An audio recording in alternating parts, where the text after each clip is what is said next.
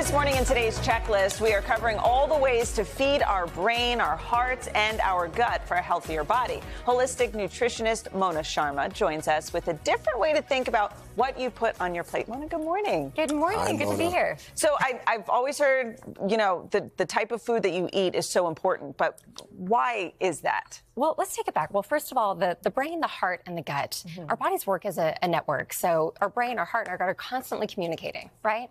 So before you even get to the food, start your day off with using your opposite, your non-dominant hand to do things like pick up your morning cup of tea. Oh, interesting. Brush your teeth. With a non-dominant hand. With a non-dominant hand. So you can grow new neural pathways that are going to help with focus and cognition and brain aging. Something as small as that can do that. Something as small as that. Habit stack, right? So brushing your teeth, drinking coffee, we do that every day. Okay. Yeah. So obviously blueberries are good for you, but why is that? Blueberries are great. Jim Quick calls these brain berries. They're really rich in anthocyanins, which have neuroprotective qualities, great for brain aging. Also, throw them into recipes.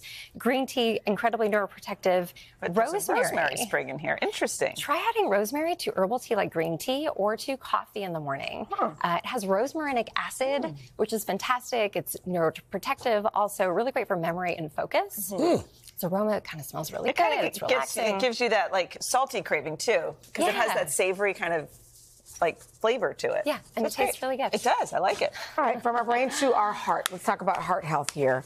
How can we show our heart some extra love this season? Yeah, after having 2 heart surgeries, I can tell you nothing else. Wait, you've had 2 heart surgeries? I've had 2 heart surgeries. Really? Nothing matters if you do not have your health. Amen. Amen. So the first thing we can look at is increasing your fiber every day. So eat the rainbow and colorful fruits and veggies, but also good quality fats. So I made up my own trail mix here. You make your own? Make your own. You don't get the added oils or fats or salts and sugars. So what do you put in it?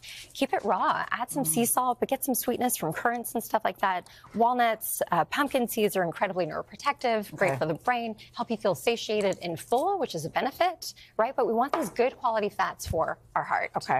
Now, this looks yummy and sweet and delicious, and I'm here for that. So let's talk to me about this one.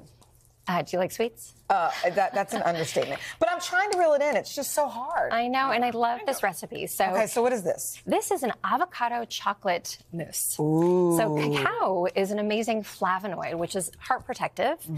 We've got avocado in it, which is a good quality fat. It is loaded with fiber. It's going to help make you feel full. It's also low glycemic. We've added in some peppermint and some extra fiber with the pomegranate seeds for a bit of texture. If you want it colder, you can keep it in the freezer. Okay, I'll just cool it down. This. Okay. This is yummy. Go ahead. The last thing is gratitude. The most simple things. We always think about adding. We don't think about the basics. So in the morning, just think about feeling grateful in your body. Give me 2 minutes of that, and you'll bring your heart into coherence. When you're in heart coherence, you decrease stress and inflammation to the body. I believe that. Mona, let's talk about the gut. We've covered the head. We've covered the heart. Let's talk about our tummy here. Yeah. This is interesting.